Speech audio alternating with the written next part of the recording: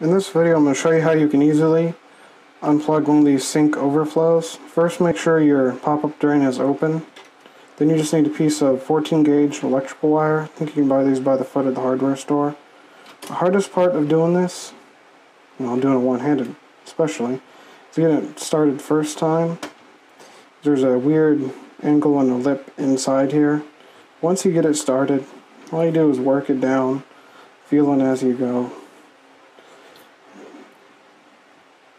And there it is, already at the end. After that, you just fill the sink with a bunch of water, release the drain real quick, surge water, flush whatever you pushed out to the drain, down the drain. Then you just run some strong cleaning agent, like concentrated crud cutter or something like that, to clean up any residue remaining in the drain.